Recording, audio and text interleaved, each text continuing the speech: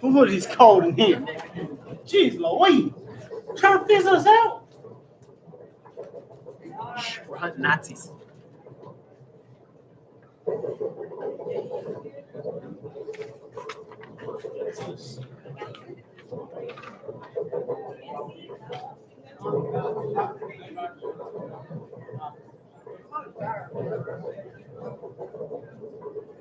Bad day to be a Nazi, isn't that right, man? Bad day to be a Nazi.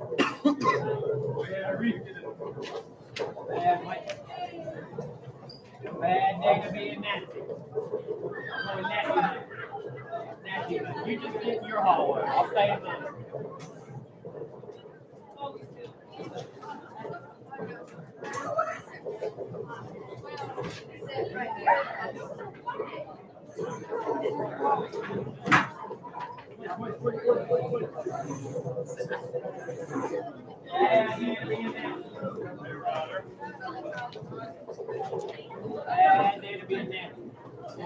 Is it ever a good day to be born?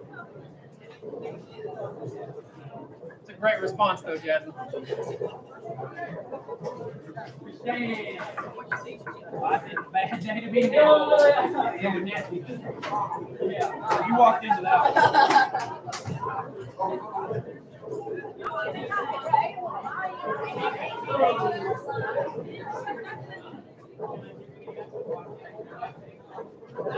Damn, boy.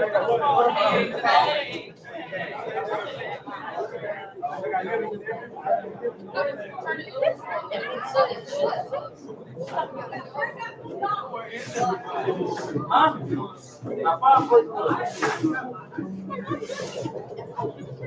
You went in the bottle.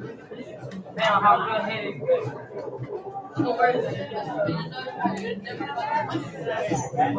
Hey, Brett, how good headed you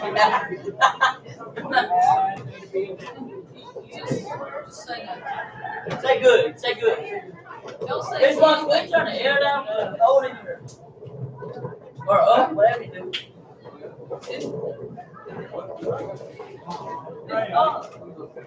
Wait. If you want it warmer, Tell you what, it's a bad day to be a Nazi. Yep, everybody. I ain't here. I think we're like this. Notarius is here, I think. My fault, I had to go let somebody know something. Where is everybody's work? I don't know. They just don't like no class. It's a bad day to be a Nazi. Because we're going Nazi hunting. Bad day to be a Nazi.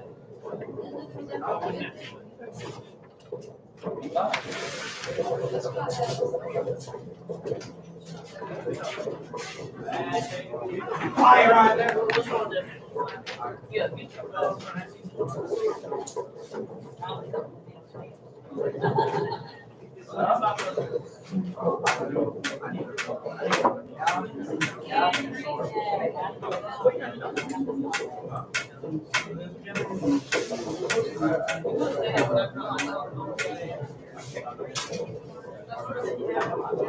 yeah, you missed it.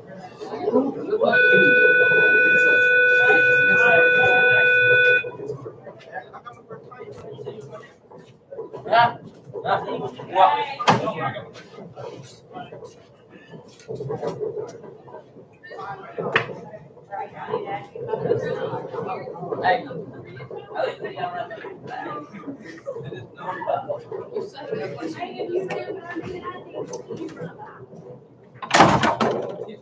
What did I say? It's a bad day to be a Nazi. Asmund said, "Is it ever a good day?" And that was a great response. No, it's never a good day to be a Nazi. But today in this class, we are going Nazi. Now remind me, where did we leave off yesterday? Where did I leave you yesterday? The attack on Pearl Harbor. Aha, the attack on Pearl Harbor. Where was that located? Hawaii. Hawaii. And if we were to say the theater of war that was located in, what theater of war was it? Excellent. The Pacific Theater of War. So the Pacific Theater of War is what drew the United States officially into World War II. To declare war on Japan. Well, Germany, in subsequent, declares war on us. So we declare war on Germany, and there we have it. We are involved in World War II. And the first thing that we do is go and fight in Europe. Wait a second. We just got sucker punched in a surprise attack by the Japanese in Hawaii. Why are we going to go fight in Europe first? Huh? I'll hear that. I mean, we could elaborate a little bit on that. Why are we going to fight in Europe? They want to. They didn't have as much stuff. Opposite of that. They have more stuff. Yeah. So it was actually deemed that Hitler and the Nazis were the greater threat. And we were going to go fight in Europe first. Now, the idea was that as everybody fights in Europe, France, Britain, Russia, United States, we fight in Europe, we win in Europe, and then all 4 of those countries are going to go fight in the Pacific. That was the strategy. As it actually played out, we really kind of fight 2 wars at the same time, and that is the whole point of our vocabulary, saying the Pacific Theater and the European Theater. Well, if you look at the top of your notes, you'll see your very first phrase is the European theater. So here it is. Want to distinguish between the 2 areas of fighting in World War II. Now, I know when I say theater, you guys think about movie theater, or maybe if you're culturally refined, you think about a stage that is a theater. That's not what we mean from a military perspective. Military perspective, a theater is an area of operations. In the present day, right, I try to make it comparable to the present day for you. The war in Iraq was a theater. And the war in Afghanistan was a separate theater. So for about 20 years, the United States was fighting in 2 different theaters of war. Well, here in World War II, we have ourselves focused in the Pacific, where the enemy is who? No, you guys are writing. Japan. The Pacific, the enemy is? Japan. Japan. Good. You got to connect those 2 together. And then now, today, we're going to be talking about Europe, where the enemy is? European. The Nazis. The Nazis. Hitler's Nazi Germany. And to a lesser degree, the Kingdom of Italy. But European theater is always going to be referencing fighting the Nazis in Germany. So that is why I'm kind of selling it over the top here and trying to help you remember that the European theater is all about fighting the Nazis in Germany. Now on the screen here, the picture I have highlighted in green is European theater. Europe. That's the whole continent of Europe. So just distinguishing from Africa and from Asia. Highlighted in green is Europe. And quite frankly, guys, the fighting in World War II happens all over those places. We're going to be talking about some specifics. And in the end, I'll show you a map where all the fighting happened. And basically all that highlighted in green, and even arguably a couple more areas, that's where the fighting happens in the European theater. So wide-scale fighting. Not just 2 countries, not just 1 region. Very, very, very wide-scale fighting. In the end, the fighting in the European theater, here's the results. Here's the impact, right? We always want to know the why. The why for the fighting in the European theater is that these countries needed to be liberated. Hitler had conquered them, and they needed to be liberated. And those countries are England, France, Belgium, Poland, Czechoslovakia, and even a couple of other smaller regions. So that's the big reason that we went to war in the European theater. That's the upfront. I'm going to tell you all about it in small pieces now. Devin, what's your question? Why did they expand the fight? Why they didn't have it just one area? Great question. I'm going to explain all that to you right now. So first, my world historians might remember we did kind of a whole class on Hitler at one point. We discovered that Hitler was born as a Jew baby. He was born as a baby. I actually showed you a picture of baby Hitler, and some of you were like, I thought he was born the evil adult. Hitler was born as a baby. Hitler had parents. Can you imagine being the parents who raised Hitler? Of course, you didn't know you're raising a world dictator. Actually, I He was dead before You know, he there's a was story president? about him. He was in a war and he got shot, and someone from our side actually saved him. So this is true. He was a soldier. He was wounded. He actually was received some awards for valor. He also had another really unique attribute. What was it that he actually wanted to be in life? A leader. An artist. Good job, Andy, from left field. Hitler wanted to be an artist. He changed Was that career. Keaton? He changed Keaton or career. Andy? Who said that? Andy, good job. But he was what? Where did his art career go? It didn't go anywhere. Because Because he became a leader. he got turned down. from art school. That's good, right? All of you add together. Hitler got rejected from art school not once but twice. What if Hitler had been accepted to art school? Do you think the world would be different? Then this Yeah. would exist. We don't know. We don't know, right? But Hitler was rejected from art school twice, and it leads to him becoming the leader, the dictator that he was. So here's a couple of thoughts on Hitler. Not going quite as deep as we did in world history class, because we got to get to the U.S. history part of World War II, not just the world history part. So do write this down under Hitler. He's on your screen there, on your page there. He was named Chancellor of Germany in 1933. He creates a totalitarian Nazi government. Totalitarian, super important word. And he demands Lebensraum for the German people. Now that is a foreign word, and I have to explain it for us to understand. Lebensraum is actually Austrian language, and it literally means living space. His belief was that the Aryan people, white skin, blue eyes, blonde hair, was the perfect human, right? We all know about Hitler's racisms and, of course, his prejudices. Well, Hitler believed that the perfect race needed more space to live. And you got to kind of take it back all the way to World War I, where Germany lost a lot of territory. Hitler believed that he deserved to reconquer those areas. If they are ethnically German and the German people need more living space, then he gets to reconquer the former territories of the German Empire. Sounds like everything running on CNN and Fox News right now, just with a couple of different countries involved. Catch that? What's going on in the world right now? Russia's trying to get Ukraine. They're trying to swallow back. And what's Russia's justification? They were once Russian. That they are ethnically Russian regions of the world. So, when you study history, you can see it repeat itself. What we're talking about as it relates to the 1930s leading into the 1940s with Hitler and Germany, we're actually seeing it happen again with Putin and Russia. And his justification is almost like a copy and paste. It's almost like a plagiarism. He says, hey, ethnically Russian regions, I'm going to recapture them. Just like Hitler said, hey, ethnically German regions. Hitler's planning and just making. You know, so Putin wrote this very lengthy essay, about a 5,000 word essay justifying his actions and essentially citing the Russian ethnicity of some of these regions. I don't think he cited Hitler. I don't want to speak like I don't know because I haven't read the whole essay. I don't think he cited Hitler. But for historians like ourselves, we can definitely see the similarities. It's like That's how news stopped working. that's a good thing to do. Ukraine was taking Russia's like trucks and all, and That's painting exactly right. flags over them. Hey, Slade, you're exactly right. I'm glad you're keeping up with the news. The Ukrainians are fighting very heroically right now. And in fact, every time a Russian tank breaks down, They fix it. and a lot of Russian tanks are breaking down because Russia has outextended its supply lines. They have outpaced their supply lines, which means they can't feed their soldiers and they can't fuel their trucks. Really, Ukraine. So every time that a tank just runs out of fuel, a lot of times the Russian soldiers just leave it there. They go and hide, they go and escape, or they go back with their unit, but they leave the tank there. So you know what the Ukrainians are doing? They're pulling out John Deere tractors. Like, this is the best advertisement ever for John Deere. They're pulling out John Deere tractors, hitching it to the tanks, and it's basically showing how powerful a John Deere tractor is. And they're just tugging it back to their lines. Presumably, they're going to fix it up, mechanic it, put some fuel in it, and use it against the Russians. And just like you said, paint the flag on it as well. There's also a TikTok video of an actual, like a blue tractor TikTok, isn't that crazy? pulling a German tank Yeah. Man, that's all right. all the way Wow. to Ukraine. Well, whatever it takes, TikTok or otherwise, the fact that you guys are paying attention to the news, good job. Because we see a lot of similarities in what we're talking about today. Devin? All right, I have a question about that. Was there people like during his time in this country that didn't like him and tried to rebel against him?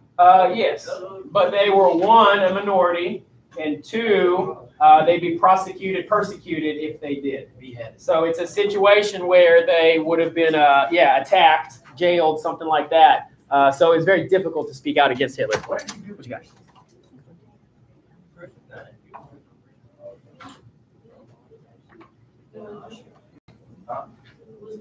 What's wrong with you, Jasmine? Why are you being racist? We can fight right now. I'm not scared of you. What? I carry a gun. Okay. Because I carry a gun. 300. Hey! Do I got to review the film? Yes, please. All right. Actually, no, I have another question. Lebensraum, it's not on your notes. I'm just kind of building an understanding for you here before we dive into the U.S. portion. Lebensraum means living space. Hitler uses this to justify, as if you can, to justify him gobbling up certain areas. Those areas include Austria, 1938. Hitler actually is Austrian, native Austrian. He becomes German. He's basically a German immigrant. So he really thinks that his native land, his home of Austria, deserves to be German. So he gobbles up Austria. He additionally gobbles up this region called the Sudetenland, which is a stepway, kind of like an open door into the rest of Czechoslovakia. Czechoslovakia is a democracy. The fact that Hitler gobbled up a democracy should have really concerned the rest of Europe. And Europe was concerned, but I'm going to tell you how they dealt with it here in just a second. Devin, what's your question? What was Hitler's religion? It's a good question. I was thinking atheist or He agnostic. hates Jews. Yeah. So, and like, I would argue atheist or agnostic. I'm sure someone has studied that. I don't quite have the answer. Let me show you the map here. the Let's day backtrack. we need Mr. Let me show you the map here. So the dark green is Germany. This first little region, this is between France and Germany. It's called the Rhineland. He invades this area, which he's not supposed to. It's a demilitarized zone. Following World War I, seeing as how much France took a beating from the Germans, they make this region called demilitarized. What is not able to go in a demilitarized zone? Military troops. Well, Hitler violates that by entering the Rhineland. So that's step one. Step two, he takes over Austria. Step three, he enters the Sudetenland, which is this very narrow strip of land. But like I said, it's the doorway to Czechoslovakia. And then eventually he invades all of Czechoslovakia. So think of it as like one step at a time. Step here, step there, step there. So like island hopping. Like island hopping, but with regions. I'll buy that. I like that. However, the way that the rest of Europe reacted to him, I like to think of it as bad parenting. Because here's what the rest of Europe was saying. France and the UK kind of as leaders of Europe.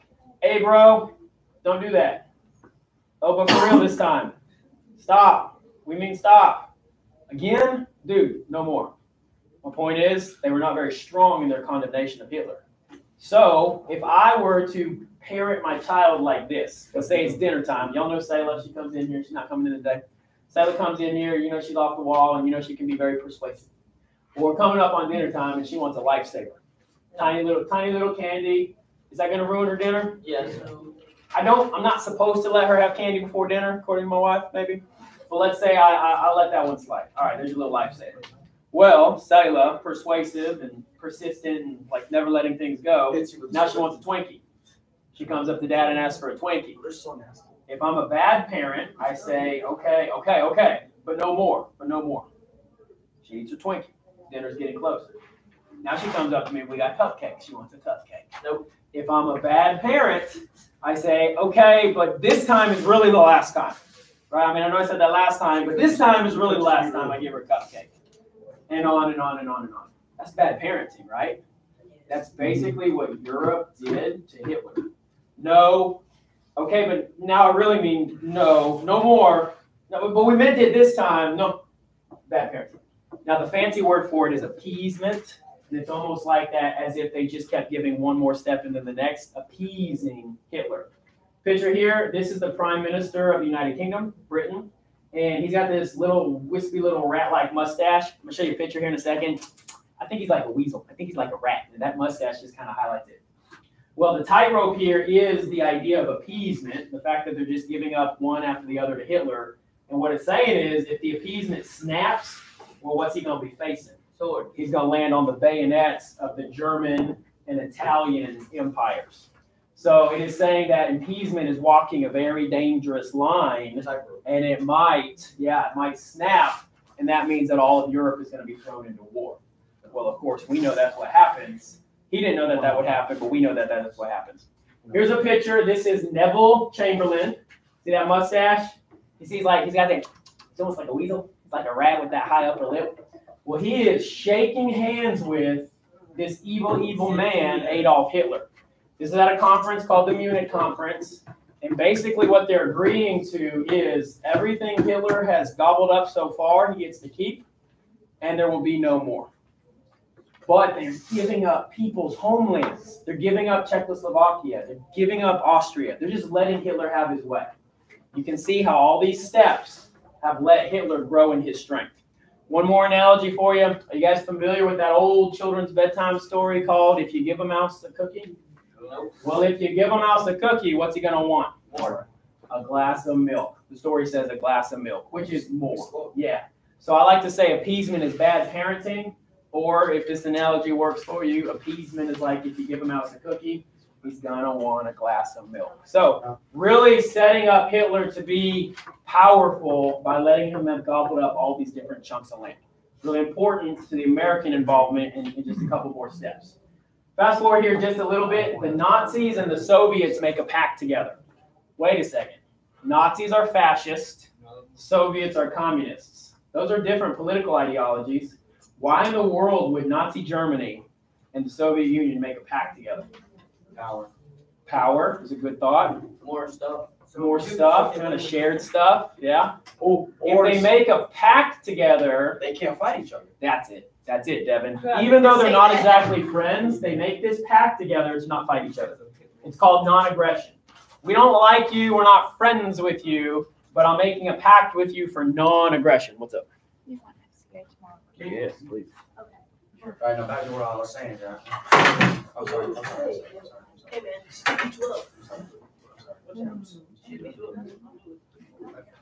Did I scare you? Don't sleep in the house. Really and truly, I'll be there.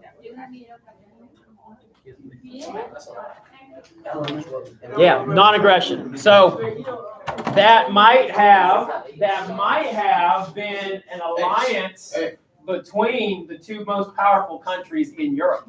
And I like someone said share stuff.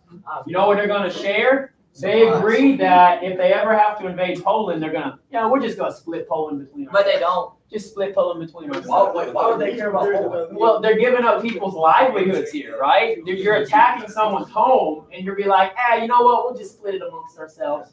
There's a lot of reasons why they would want Poland. It's a port. There's port cities. There's terrain. The idea of Lebensraum, right? Hitler wants more to stand up. In general, more land? Just more land? Huh? More land. Just more land in general. That's right.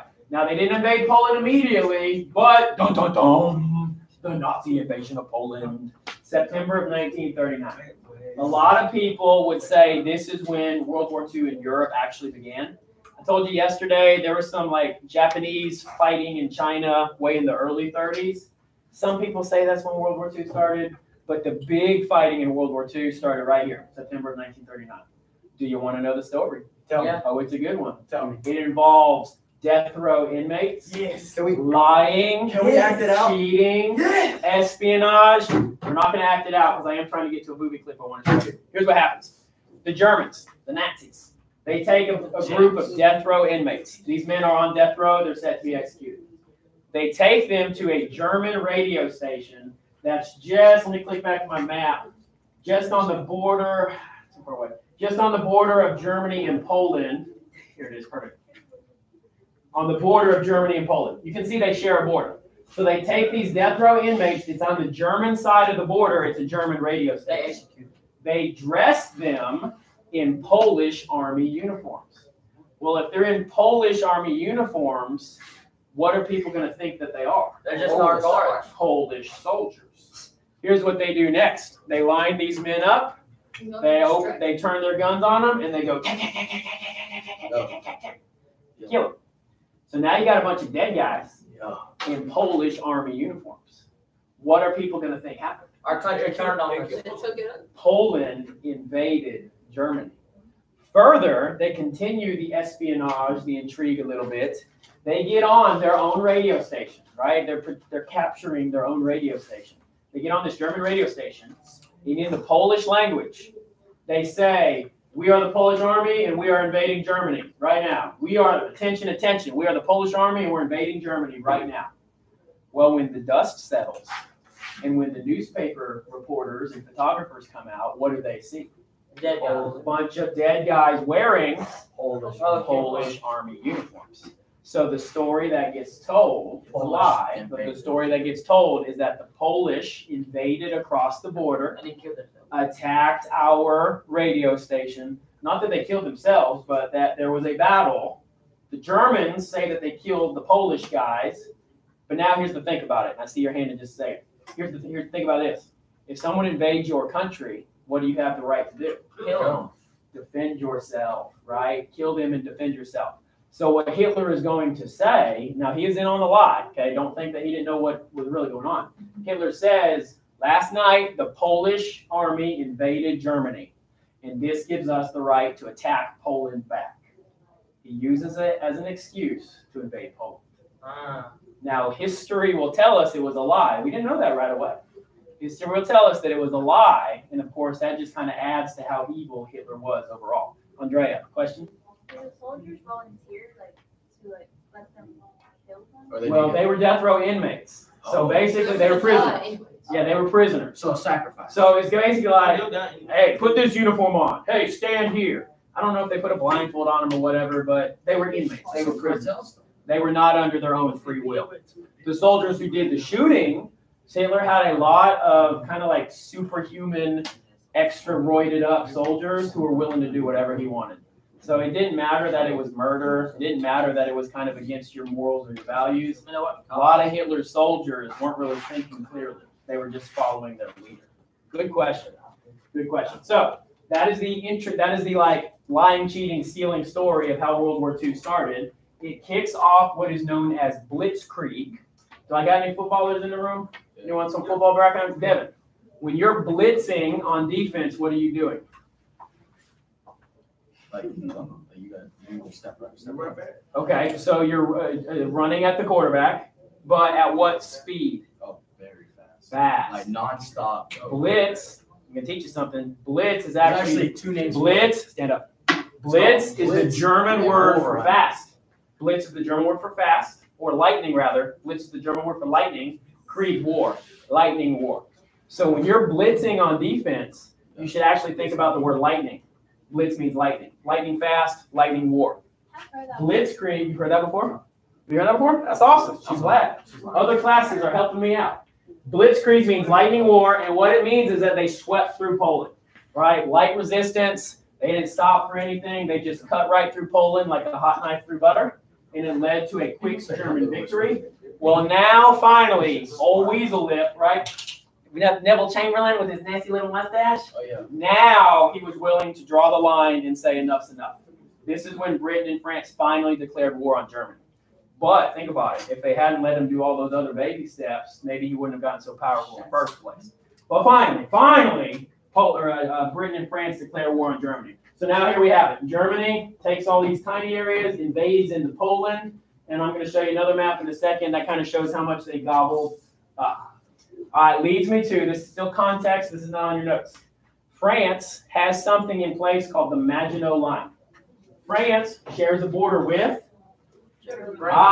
this border right here was the scene of what? A lot of Blitz. trench warfare in World War I. See, France, they already got spanked once in the First World War. They determined never to let this happen again. So what they do on their shared border with Germany is they build up very strong fortifications. You see the key here?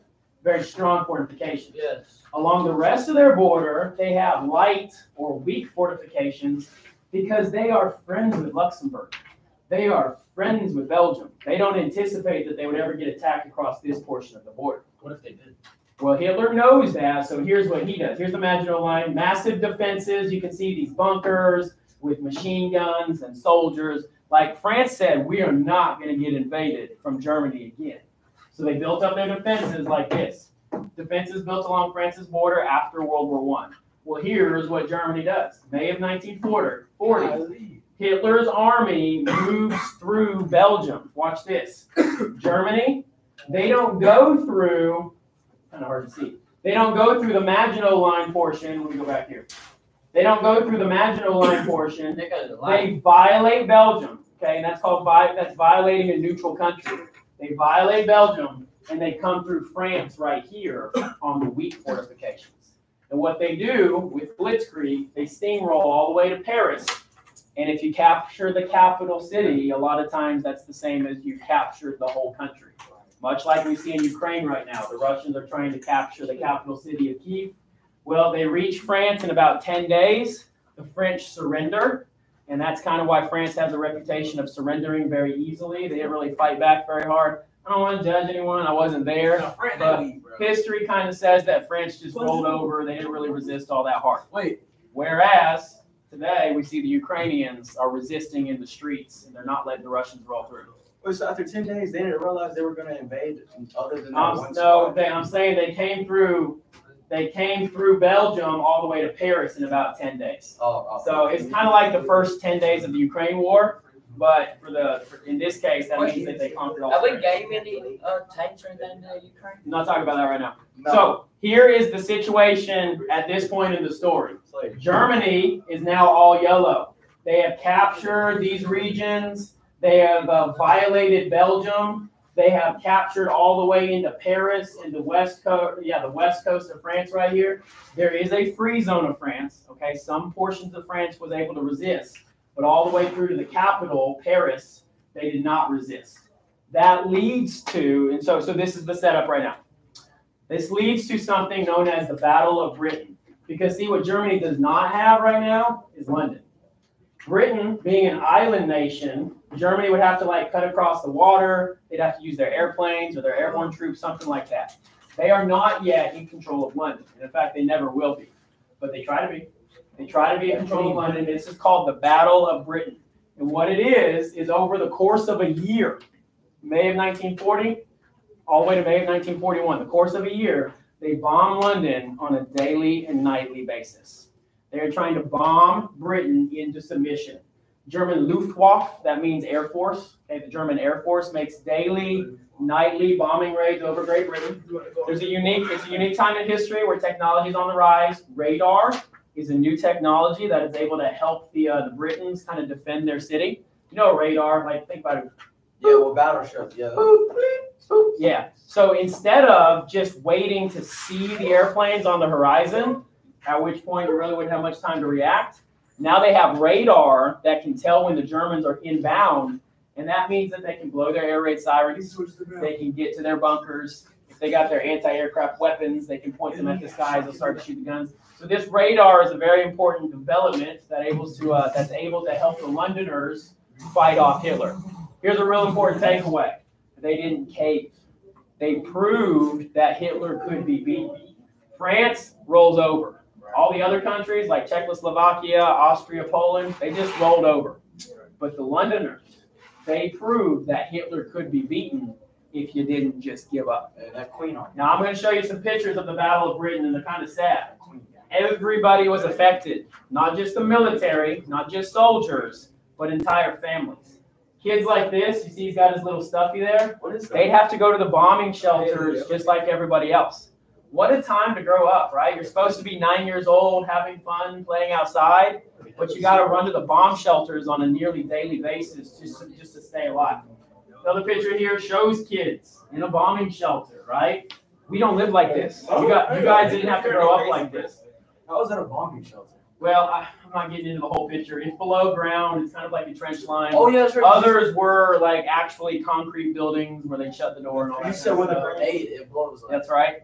Up and out. Bombs blow up and out. Here's an actual picture of kind of the after effects of the bombing. Now imagine this happening on a daily basis. Double-decker bus, cratered into the ground, even the subterranean subway type areas, right?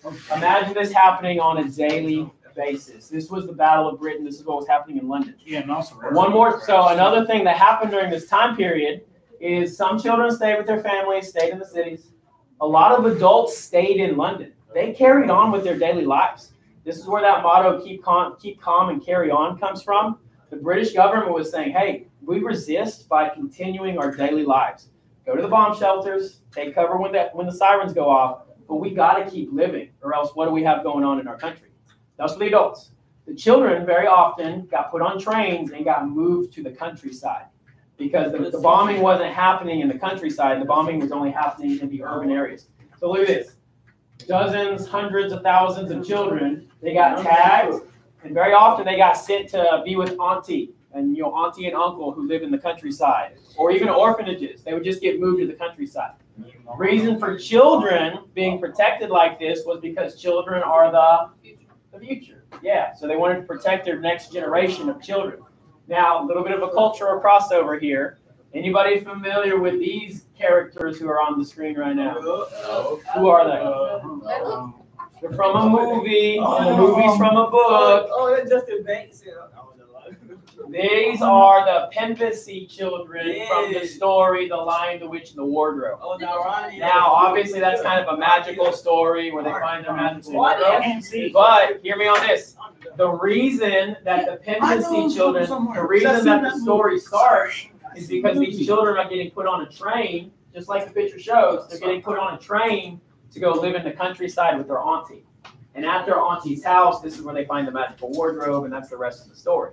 But you see how literature connects with history? It's during the Battle of Britain, the bombing of Britain. There's also a movie too. What's that? There's also a movie. Yeah, there's several. Well, yeah, that's a movie. I think there's several movies because there's several books. Anyway, just a little cultural crossover. Winston Churchill, he is the leader who replaces old Rat Lips, right? Well, Neville Chamberlain is replaced by Winston Churchill. Winston Churchill is actually not a great guy. Morally speaking, he's a drunkard. He tried illegal narcotics. He was born of an unwed mother. So for a lot of people, that was, a lack of morality in his raising. But here's what I give to you. Here's what it goes to show you. Doesn't matter your background, you can still be raised into being a great leader. He was a great leader. It doesn't matter that his background was a little bit messy. Well, you can go on and on and on about Winston Churchill, but here's a very famous quote from him. He says, "Never in the field of human conflict was so much owed by so many to so few." What he's saying is that the people who sacrificed, the people who fought against the Nazis during this time frame, rescued humanity, rescued the whole world. So very few people putting their lives on the line in the grand scheme of things to preserve the world against Hitler and the Nazis. It does make me think a whole lot about my current man crush, Volodymyr Zelensky. Oh, right? There's okay, got your attention there. Winston Churchill, President Zelensky of Ukraine. Do you have a man crush on a leader like that? No. You guys don't know nothing. Zelensky. So this is not just Swanson. I'm not the only one with a man crush on President Zelensky. Wait, I got a question. What do you mean by that? Like, what do you mean by that? What I mean by that is I want to be like him. I want to emulate him. I want to be a leader like him. Or I wish I could even slightly be. Wait, hang on. No. Explain it though. Like, say your idol. Well, yeah. So my idol, Jatari, is my idol. Like, what do you mean by man crush? Like, you look up to him. I admire him. Yeah. Does that work? Ryan Reynolds. You guys need to Urban Dictionary some stuff more often. All right. Sure. I digress. Yeah, actually, I take it back. I digress. It's not just me, all right? It's not just me in the world right now. A lot of people are comparing Winston Churchill to President Zelensky right now. Just like Winston Churchill was a strong leader in the time that his country was being bombed, he did not leave, he did not evacuate, he didn't give in to Hitler. Same thing. President Zelensky is not leaving Ukraine. He's not giving in to Putin and the Russians. He's leading his people through this hard time. A lot of political cartoons could come from this. Churchill has a very famous speech where he says, "We shall fight on the beaches." What he means is that every Briton, man, woman, or child, we will fight on our beaches for our lifestyle, for our country. We won't let Hitler come and take over our country. Well, Zelensky says, he said this famously, he said, "I don't need a ride. I need ammunition. I'm staying here. I'm not leaving. Just send more ammo." So these two guys are very comparable to each other, and that is where we will pause to go to the restroom. So let's go take our break. Baños y baños. Vamos a baño, as Anthony would say. I said her praise for her, even though she ain't here. I wish to be. Go.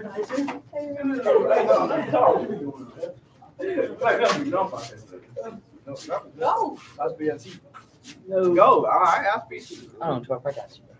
Hey, man, slow pose.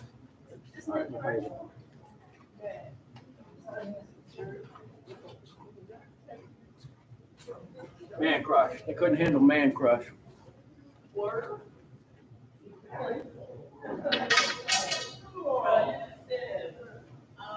Hey, I want y'all to go around and ask another dude.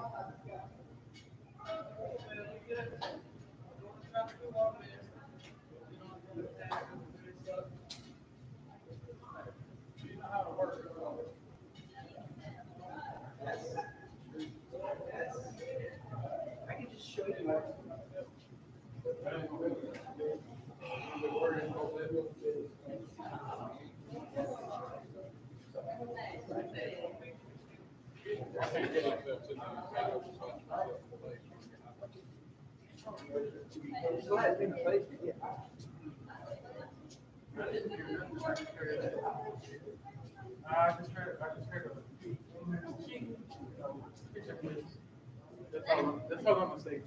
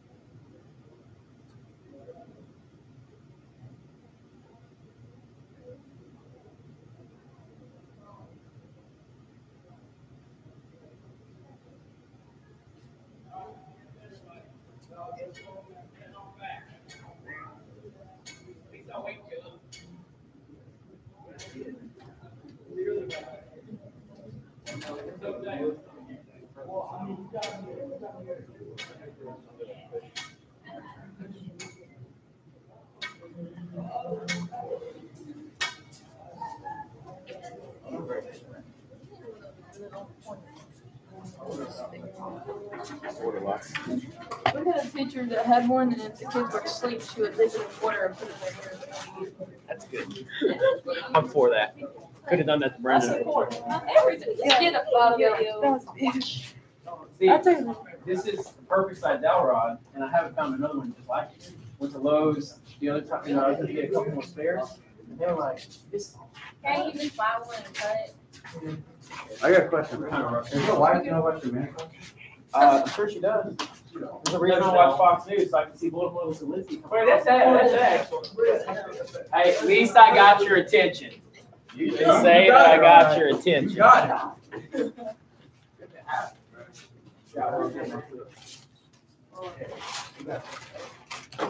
All right, doing a bit of a long haul here, building up some context so we can talk about American involvement in the war. Next thing that happens in our story here is that Hitler does something real stupid. What do you think could be something real stupid based on what we've talked about so far? Start a war. He's gonna kill more. Huh? Try to take over more. Try to take over more is a great start. Who does he try to take over? Poland. Russia. Nah, not Bart. Say it again. Russia. Russia. He violates his non-aggression pact with Russia, and you can see that goes from, now he's in Poland, he starts to invade into Russia. How dumb is that? Signs this non-aggression pact, but by breaking it, well, that means now Russia can turn loose on him, and that's pretty much exactly what happens. Germany breaks the non-aggression pact, invades the Soviet Union. Soviet Union uses a scorched earth policy, no prisoners, no hold back. They're going to crush the Germans as fast as they can. And Germany moves on to several. They do move into Russia. They move into several cities, but you know what they're far away from? Captured. Their homeland. And when you're far away from your homeland, You run out of supplies. You run out of supplies. That's Like with exactly what Russia. happened. If we learned nothing else in all of world history, we learned to never Thought Russia would win. invade Russia in the winter. Never invade Russia in the winter. If you learn nothing else out of world history, at least you learned that. But you know what? Hitler didn't learn that, and that's exactly what he does. Yeah, now this is representative, right? It's showing the Russians pushing back the Nazi tanks. Ironically, in recent days, we've seen Ukrainians literally pushing back Russian tanks, so it's kind of a flip of the script there. This is one of the cities that Hitler attacked and put under siege. It's called Stalingrad. It's named after Stalin. And what you see here is not soldiers, but civilians. Because the whole city was surrounded. And when you're surrounding a city, what are you trying to do? Starve them out, right? Out of food, out of water, out of ammo. So everybody was affected by the siege of Stalingrad. And this is a line of people, I think they're getting in line for bread and soup or, bread and water. But here's what's super ironic. Even though 1 million Soviets died, that's a big number. 1 million Soviets died. Yellow card. 1 million? 1 million Soviets died. But you know what the Germans did? Surrendered because they were cold, tired, and hungry. The Germans, they had losses as well, and they surrendered, even though they were the attackers. You might think, well, why don't you just go back to Germany? They didn't have enough fuel to put in their trucks to go back to Germany. Wait, So the Germans surrendered. The Germans surrendered. So in a way, that's a big loss for Hitler right there, right? Because the Russians demonstrated their strength and Hitler lost. So what they do? They just stay there, or they have to ask? They became their own prisoners. So August through February, August 42 through February 43, Germany, what they really wanted to seize was the oil fields that were in Stalingrad. It's always, about money and resources. So there's oil fields. German troops surrendered to the Soviet Union due to starvation and cold. All right, so that's just, we're not going to go too deep into that battle. That's just one more. Leads us to what's known as the Atlantic Wall. Now, this is on your page, and actually, this little picture is printed there. Might be a little hard to see what it is, which is why I'm going to explain it to you. Blue here is everything that Hitler currently owns or is in charge of. So you can see now, look at this bold green line. This is Hitler's boundaries on the western edge of all of Europe. He does not have Great Britain. Great Britain is an island country, right? He hasn't crossed the water. He does not have Great Britain. He invaded Norway. He invaded Finland. A couple things we didn't really talk about. But from this, he has what's known as the Atlantic Wall. He is in control of the western edge of Europe. In order to liberate Europe, what the Allies are going to have to do, what the Americans are going to have to do, is penetrate the western wall. The Atlantic Wall. Penetrate the Atlantic Wall. So the question will become, how do we penetrate the Atlantic Wall? Here's what I want you to write down. Hitler had massive defenses built up along Europe's western coast against invasion. I'm going to show you what his defenses look like in a couple of pictures here in just a second. And you're going to see how difficult it will be for the Allies to penetrate the Atlantic Wall. Devin. What's with the white? Huh? The white. The question, white is neutral countries.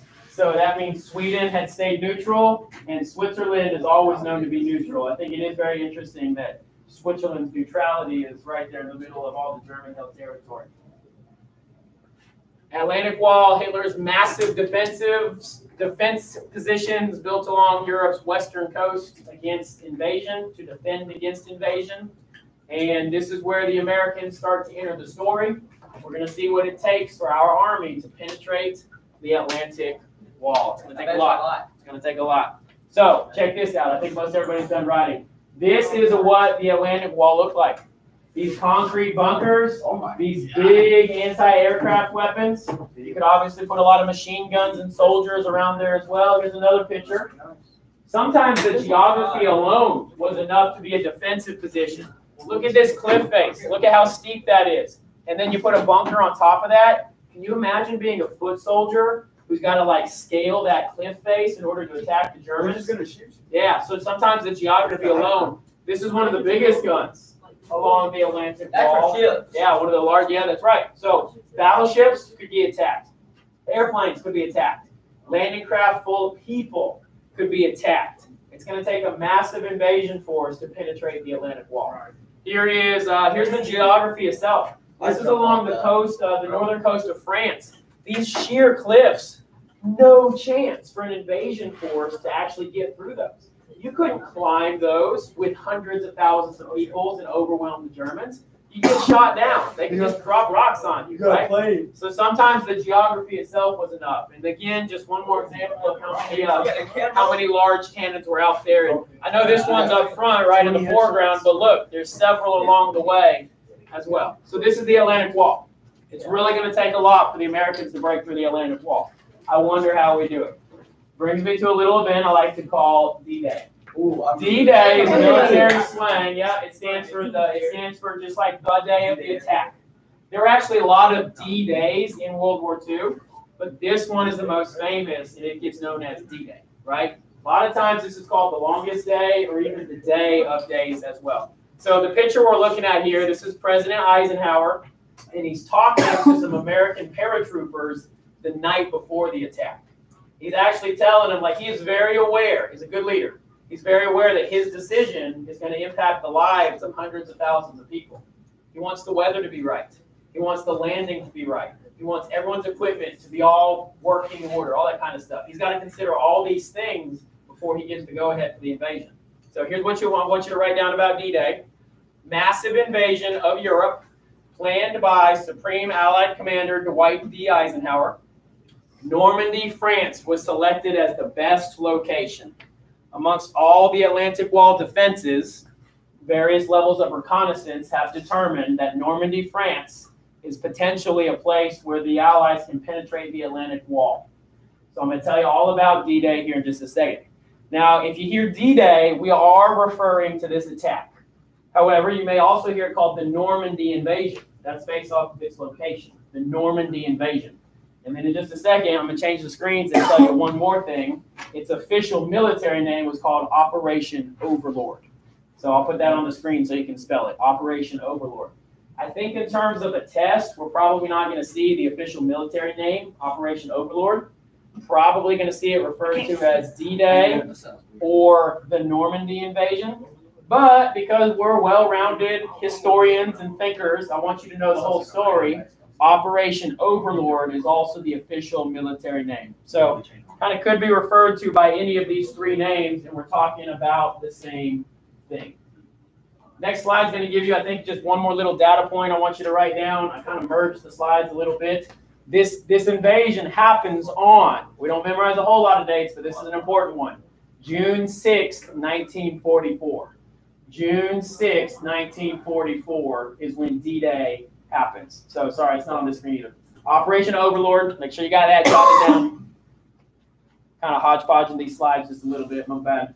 June 6th, 1944. We don't memorize a whole lot of dates, but that is an important one. D-Day, the Normandy invasion, June 6th, 1944. Now Eisenhower, he is a very important man in World War II as for his generalship. He goes on to be, anybody? He's the president. What's he go on to be? President. president. Excellent. And I like to point out that he went to school at West Point, class of 1915. He actually served in World War I and then also in World War II. Something really notable about Dwight D. Eisenhower is that he was a very bad cadet. As a cadet at West Point, he served over 200 demerit hours. What's that? At West Point, the way you get punishment is they waste your time. What you actually have to do is you walk back and forth across what's known as the area. Because at West Point, time is valuable. Time for your hours? Time for your school, time for your sports, sometimes just your personal time. You don't have a whole lot of that. So the way they punish you is if you get demerits, you get marching hours. And literally you just waste your time by walking back and forth across this little patch of concrete. Well, Eisenhower was known as a very bad cadet, and he got over 200 marching hours. By comparison, Cadet Swanson's got 2 marching hours. So I mean, that's because I was a little goody two-shoes and did all the right things. Here's what I want to give you on that. You can be a bad cadet and still be president of the United States. You can have a messy past and still become a good leader, maybe even president of the United States. So I know we point out a lot of West Pointers in this class. Dwight D. Eisenhower is one of them. At West Point to this day, there's a statue of Eisenhower, and one of the main buildings is named Eisenhower Barracks. There's also an Eisenhower Hall. So Eisenhower he goes from being a bad cadet to being one of the most important graduates of the military academy overall. All right, D-Day, a little bit more for you. So the invasion happens on June 6, 1944. I would say you probably if you've taken these notes, if you've written down what I said so far, you're good on your notes. Just listen to me, okay? June 6, 1944. It happened through a lot of these landing craft filled with about 30, 35 people storming up to the beaches. They lower the ramp, and then the men start to run off. But yeah, as soon as the ramp was lowered, what happened? Bullets started flying. The Germans started shooting at them. So big, scary moment for a lot of people who were invading the beaches of Normandy on June 6, 1944. The troops land in France. Normandy is in France. I'm about to show it to you on a map. And from there, they push into Germany. It's the largest land and sea attack in history, and it is the beginning of the end of the war in Europe. Your notes say, what's the turning point battle in the European theater? D-Day. The Normandy invasion is the turning point battle in the European theater of war.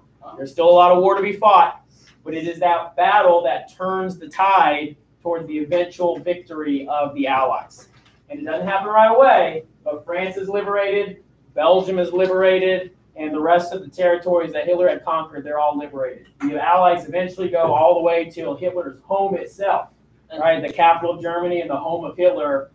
They liberate everything in between. So what happened? So it's the beginning of the end. What, they just liberate his whole country?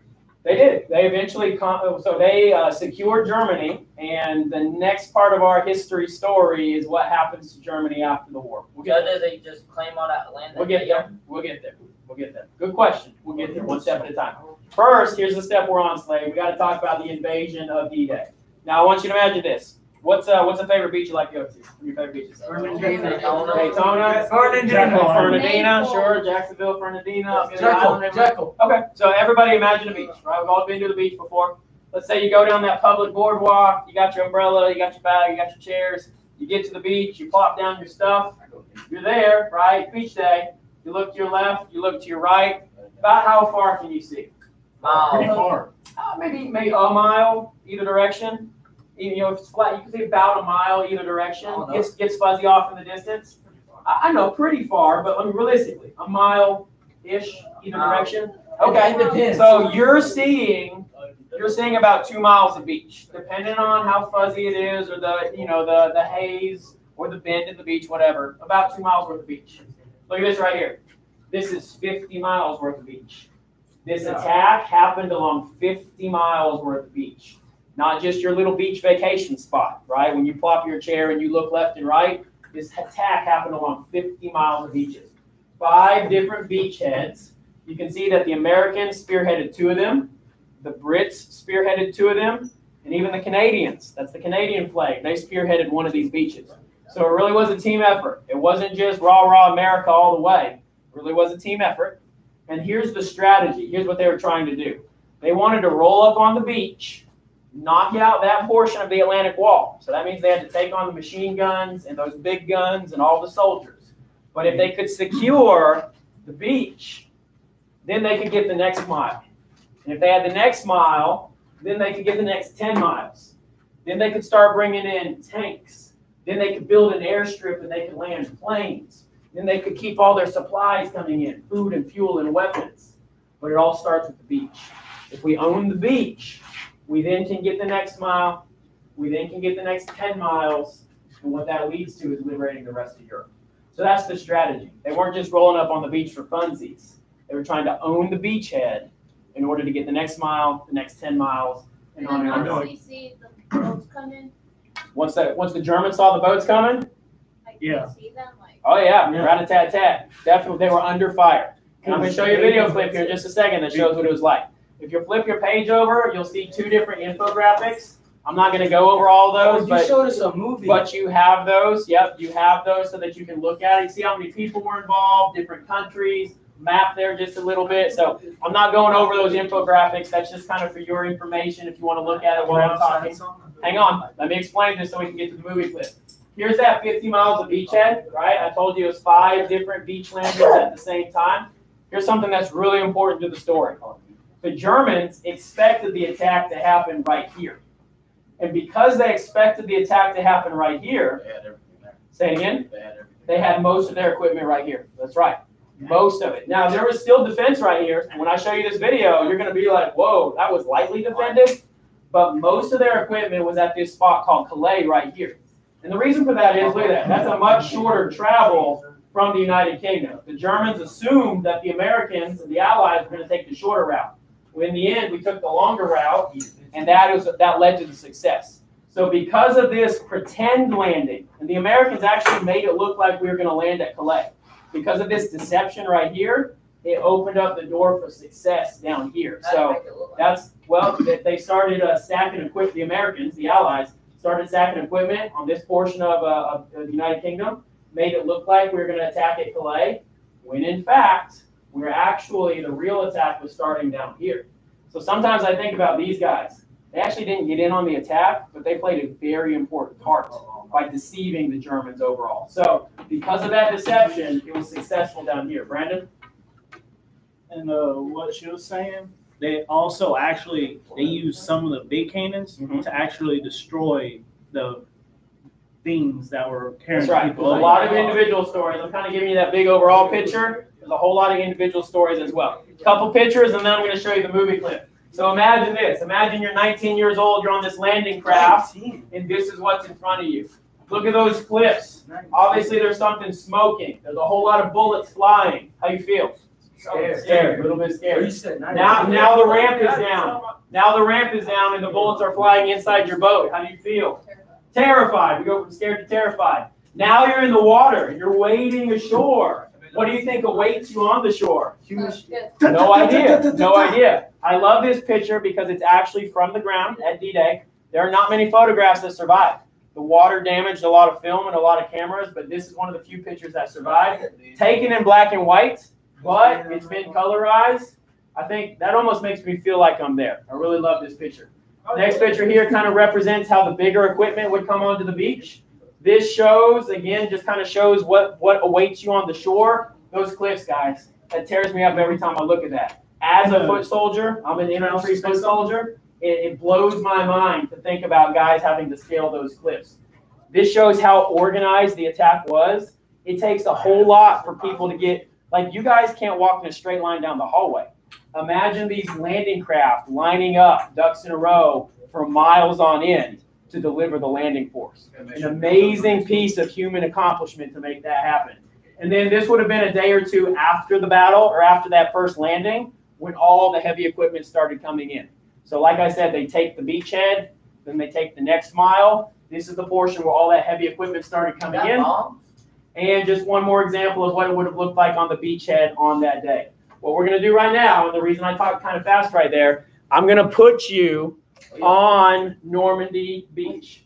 I'm going to put you, take your brain right now, June 6, 1944. And what you're about to see is a movie. Some of the characters are not exactly true to history, but the equipment, the sounds, the tactics, the storming of the beach, that all happened, of course. That is true to history. So not every character represents someone that was on the beach that day, but the story is a beautiful representation, a harrowing representation of what it was like on that day. I will give you the permission, if you wish, to put your head down because you don't want to see the graphics. It's graphic, but I would encourage you to embrace the story, try to be there, and see what these people did to free the world of Hitler. This is what it cost. This is what it took to free Europe of Hitler. And arguably, if he hadn't been stopped, I kind of wonder what would have happened to all of us in the world today. Would Hitler be in charge? Would the Nazis dominate the planet? Who knows? So let's watch and see. Nazis could be around. And Mr. Swanson.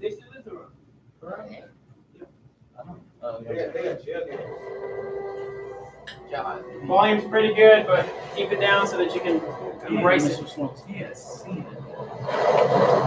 got one picture of where it was pointing at the mountain. They actually also there was some actually because that's how you Omaha Beach, that's one of the American beaches. See that landing craft like you just talked about?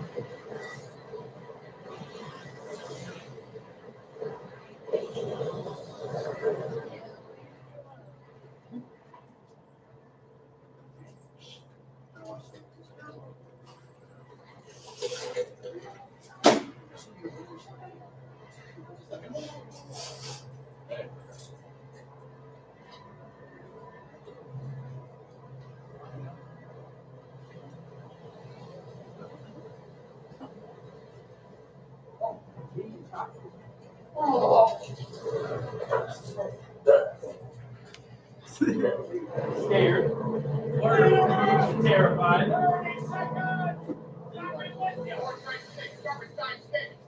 Move back and clear those murder holes. Plenty of people, 3 men. 5 men to shoot the opportunity. 1 man to waste the ammo. Stand out of your weapons. Come back and clear. it's going to See you show on the minute. that some of them get or even hit land. You feel like you're there? I do, every time I watch it.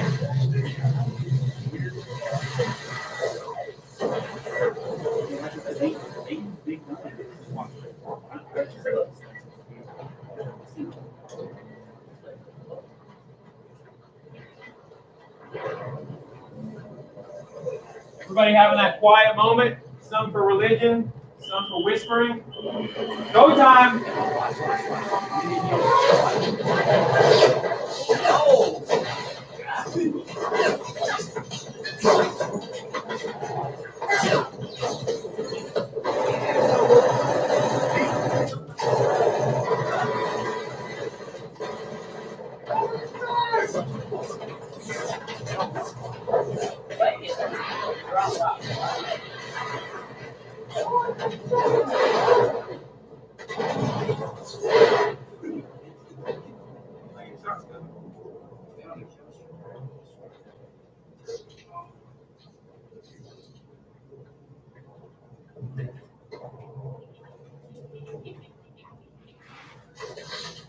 Ain't no time.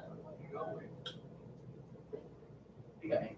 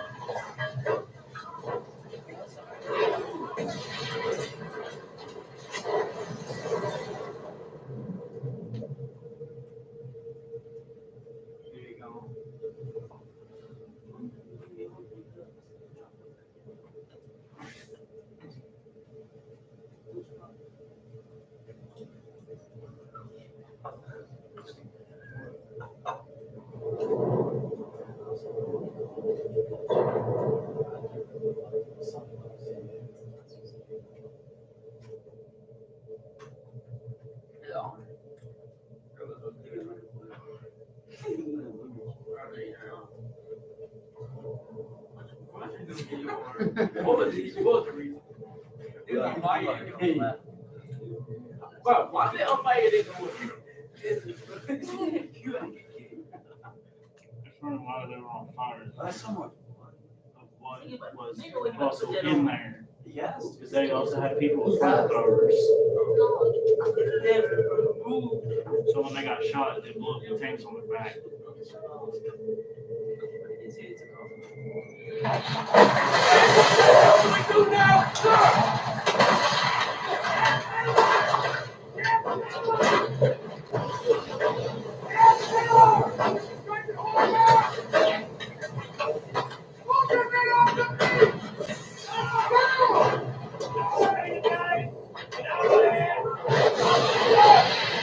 What's the rallying point? Everyone right there!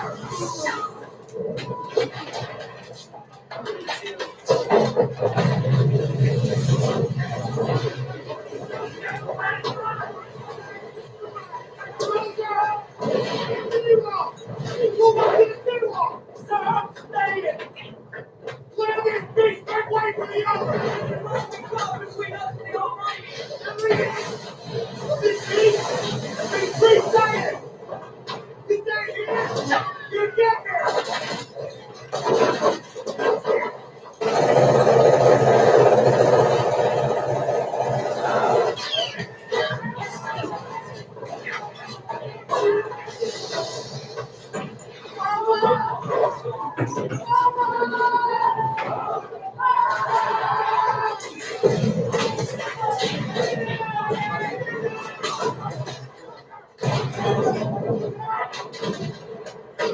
Are you guys? Are you strong medical attendants, sir? Innocent of field operations? Get out of that crowd! Have you got the weapon? Follow me! I didn't do it. You brought the wrong thing to the battle, didn't you?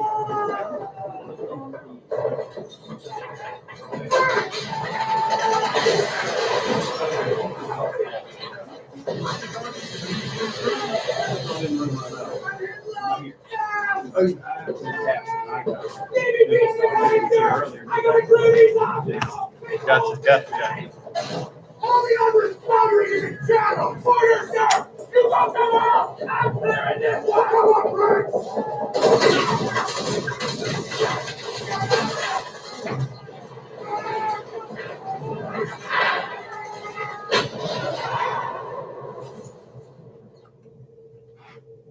Blew them in half.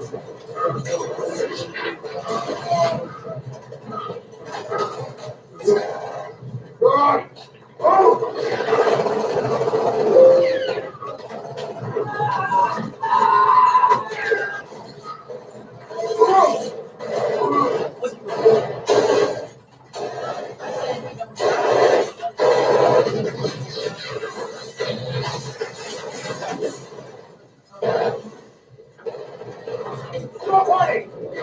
No armor has taken ashore! We got no TV points on the beach! Ball point is not open! Who's in command here? You asshole! So this is what it was like. Armor! Do you realize where we are? No one else is! Nobody's where they're supposed to be! Sure, party! First play, ineffective. We do not hold the beach. Say it again. We do not hold the beach. We're all mixed up, sir. We got the leftovers from Watch Company, Able Company, and George Company.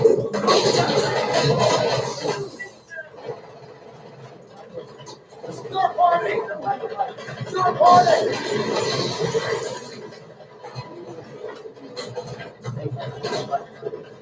Get out, get out.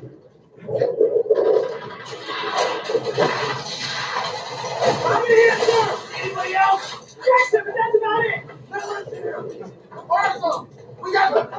That was wet. These are so bad and substance. About 100 weeks. Wait, Seth, all you stuff. Alright, so they got to this berm.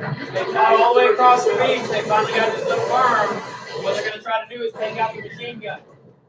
A lot of fighting just to get to that machine gun. That's right.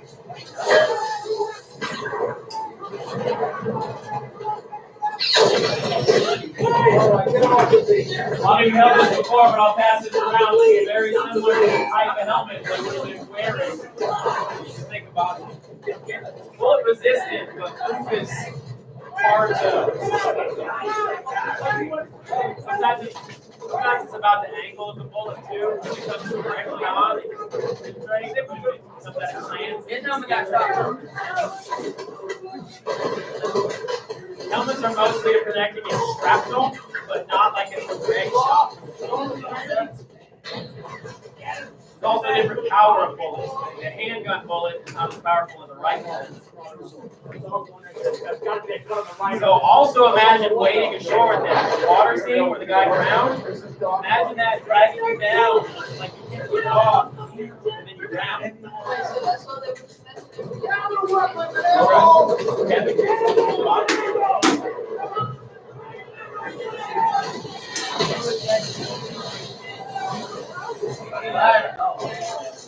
Put me in, Coke. Taking his ammo because they need his ammo. Alright, hey, don't be distracted. I'm just passing that around. Wait, you know this place. Bangalore! Bring up the Bangalore! Yeah, so the first part is what situates on your head. The second part is the heavier ballistics. You can actually take it off and use it as a base in water. Really, that part is kind of utility. I thought it was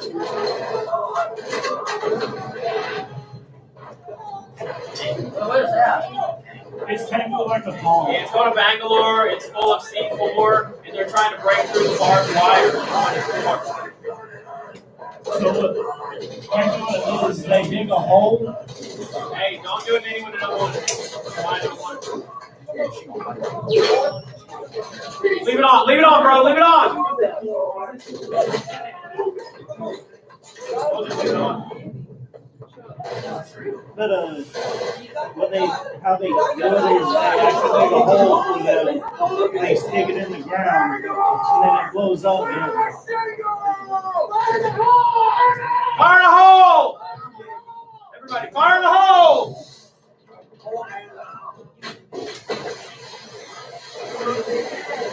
Blasted through that barbed wire. Now they can run through the gap.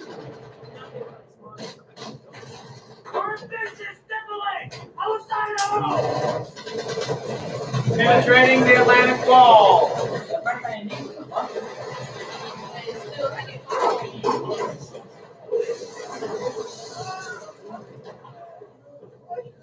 Let's go. Expected. Rotate.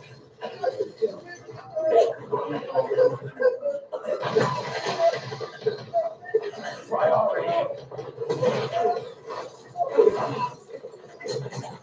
He's gone. Sorry.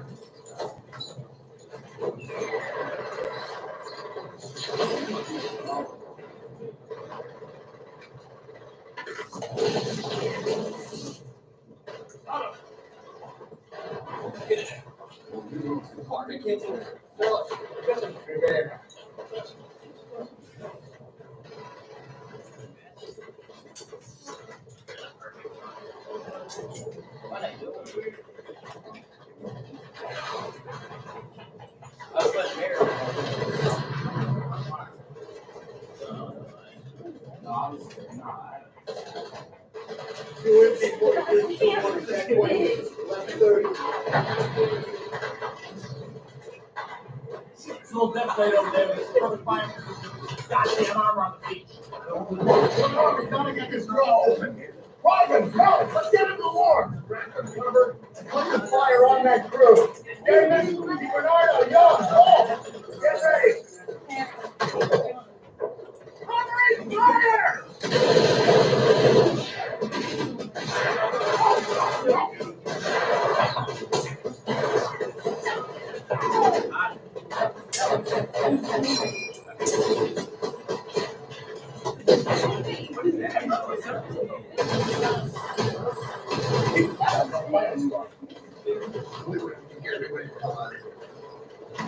Short, hey, McDonald, horse, down there. Is that on blindfold? Yeah. Die, covering fire! Go, go, go!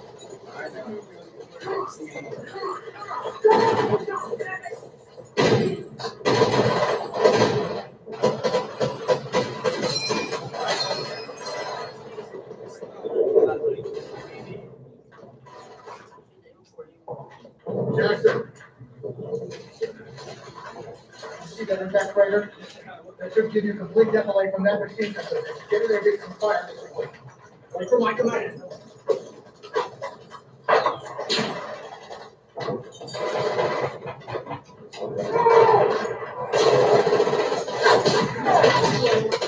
Here's got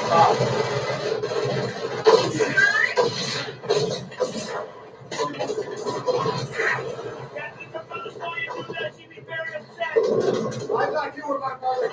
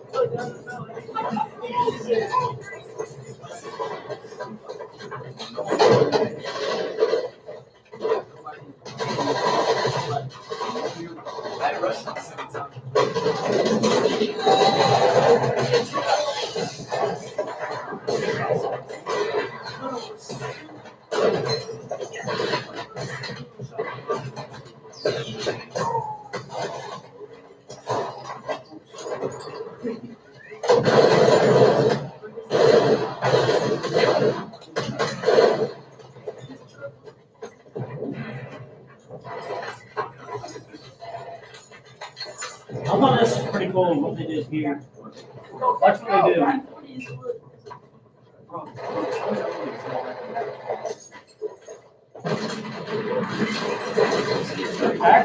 That's the first thing they do, just to clear out the area.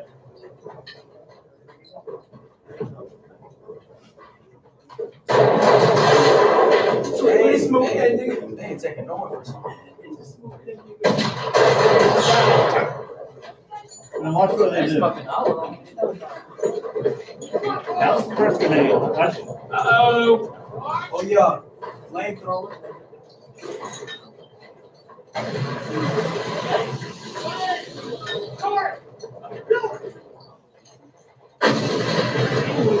That was the second thing they did. They technically blew up all the ammunition. Don't shoot. Let them burn. Why would you say that? That makes all that. And Mr. Spencer, if anybody got any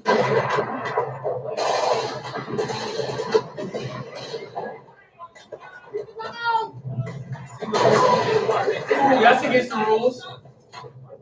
What rules? Here's the rules out there right now. Someone surrendered.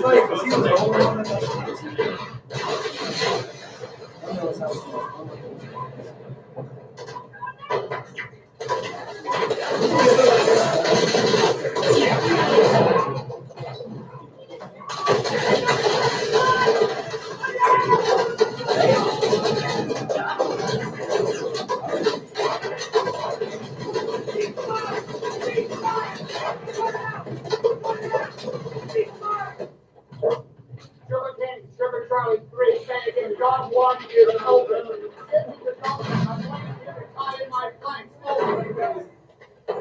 What? What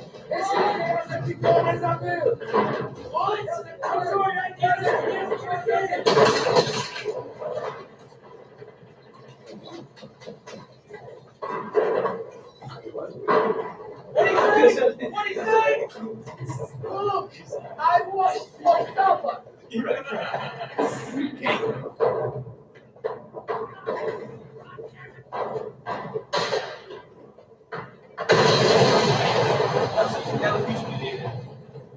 Hey, Fish. Yeah. There's a Hitler. Hey, family.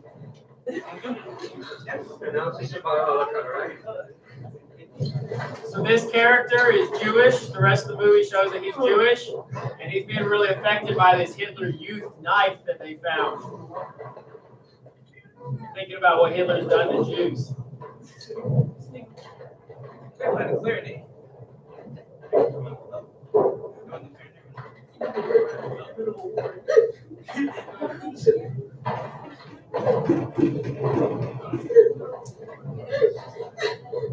Jimmy, you get shot in the arm, you're gonna Look what this guy's doing. Something I would do if I could.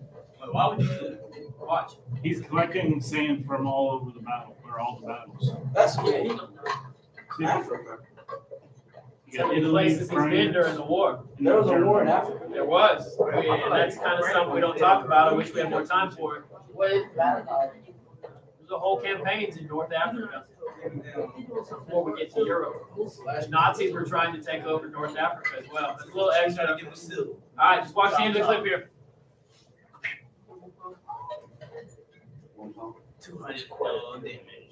That never heal out.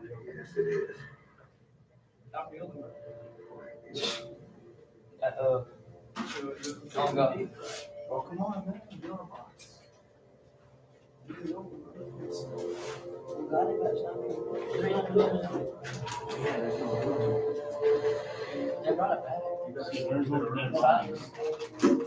That's how many was killed. And what the body. Bruh, I think we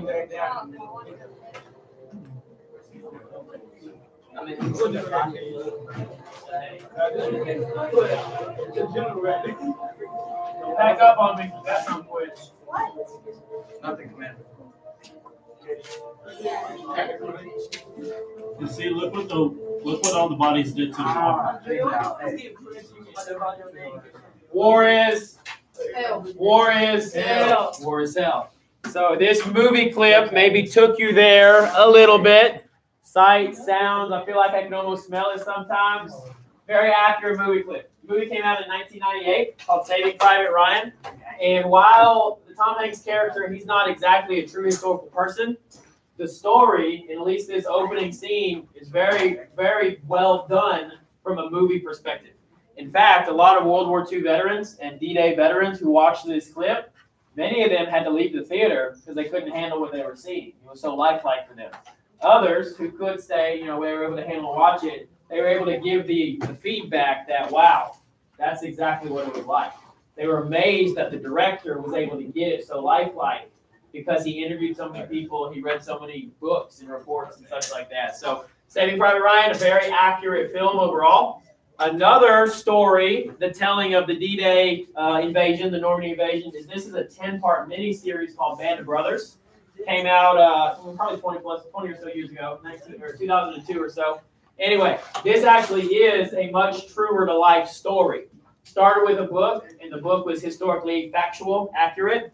And then, of course, anytime you make a movie, you got to combine characters and change things up just a little bit. But Band of Brothers, very accurate, tells the story of the D-Day landings and then more. It shows soldiers fighting their way across Europe. Now, let me finish with these couple of pictures here. So, how many people do you think died on the beaches at Normandy on that day? Thousands. Thousands for sure. There were 4,414 Allied deaths. And that's kind of hard to track. Like if you died the next day or 2 weeks later, That's still a lot. the statistic is kind of hard to track. It was a lot. 4,000. By comparison, I'll give you the enemy deaths. There were between 9,000 and 12,000 Germans who died. So a lot of people died on the beaches on that day. You could probably guess that from the chaos that you were seeing on the screen. This is something that happens on the beaches of Normandy every anniversary. Every June 6th, this art group comes out, and what does it look like? What can you tell is going on here? Like beach. What they do is they stencil into the sand human shapes to represent how many people died on the beaches of Normandy on June 6, 1944. It's kind of artistic, right? It's an artistic movement. It's harrowing, kind of sucks punches you in the gut to think about how many people died on the beaches of Normandy at that time. Now here's the question. Why? Why did we storm the beaches of Normandy on June 6, 1944? So that this could happen. This is the before and the after. Before, on the right-hand side of your screen, you see soldiers on the beach. But today, these beaches are free, and when life has returned to normal. You see a guy playing soccer on the beach. Here's another before and after. Before, soldiers marching through this town. Now, then and now is a good way to think of it. Now, it's returned to regular commerce, vacation, all that kind of stuff. Then, this would be several days after the invasion when the beachhead was built up a little bit more. Soldiers are marching into battle, but now, kind of off in the distance, you see cars parked in the distance. Now it's just a regular beach. Then, rubble in the streets, bombed out, dangerous, now has returned to commerce, shopping, dad holding his kid's hand. Then, it was a bunker, part of the Atlantic Wall. Now, here's actually a cool little then and now. That bunker is still there. That bunker is still there to this day. Now, today we'd probably call it like a museum piece. You can still go to this beach. There is the bunker. It's kind of like a reminder of what happened. Grandma, Grandpa, they're holding hands. They're walking on the beach. But it's hard to walk past that bunker without thinking about what happened. And I hope that we will behave in a way that it never happens again. Then the church is bombed out. Now it's been restored. Then soldiers on the beach. Now kids are on the beach. Then it was a camp full of prisoners. Now it is returned to regular agriculture, regular place for farming and such like that. So here's what I want to do for you. I know the bell's about to ring. That last question on your notes talks about Theodore Roosevelt Jr. Instead of telling you the story, I'm giving you this handout, and I know you got to pack up and you're going to go home. I want you to read this story about Theodore Roosevelt Jr., and I want you to answer that last little question. I want you to think about what it means to lead from the front, because it's a pretty cool story. Look at the name of his truck. Why is that cool? Yeah, why is that pretty cool? Because his dad was a part of the Rough Riders. So I'm not telling you the story in class. I'm giving you the page here to read about it and think about it and answer that last little question about Theodore Roosevelt Jr. So, hey, thank you. We took it right to the bell. Go ahead and pack up and get ready. And if you have any questions about the clip, if you need to talk about anything you saw, we can talk about it wherever you got. So, Also, like when y'all I've seen that movie like a bunch of times. I'm listening, Jess. I would.